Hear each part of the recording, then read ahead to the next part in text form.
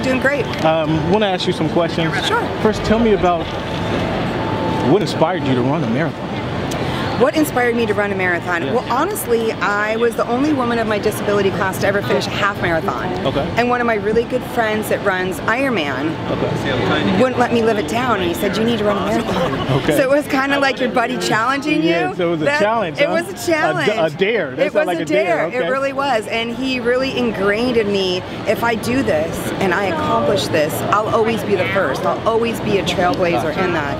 And then developing friendships with a few people that survived the bombing in Boston in 2013, that was another motivating factor, to go back to the city in 2016 and show everyone that your mind is stronger than your body. Sure. And to show everyone what your heart can really do by completing and exercising and putting your mind to something. Because for me, the training was harder than the marathon. Really? Yeah, Okay. just staying in the right mental fortitude, just being able to compete with yourself.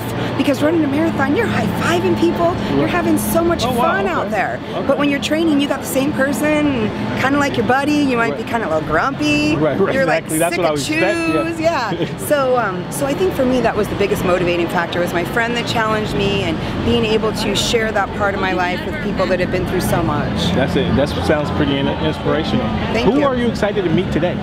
I would love to see Drew Brees. Okay. Yeah, I've met him a few times, so and I know he's up for a few awards. Okay. And I'd love to see Tom Brady. I don't know if Tom's here, but I actually had the opportunity to meet him before, and I spoke to the Patriots and the Saints in 2016. A motivational speech? Yeah, well, it was quick. I did an interview with Eric LeGrand, who is quadriplegic in his wheelchair, and he survived a hit at Rutgers University when he was in college. Right. Yeah, and Eric's this really great guy, and he did a Fox docuseries called Mission Possible. Okay. And so through him, we went and I got to meet these football players and share my story with them, and then they went on to run the Super Bowl that year. So you have a touch. Fan. You have a touch, huh? I do. Yeah. Okay. Let me ask you a few questions.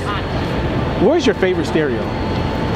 Your favorite stereo? Is it in a car? Is it in your house? Is it in your... My favorite stereo? That's pretty random.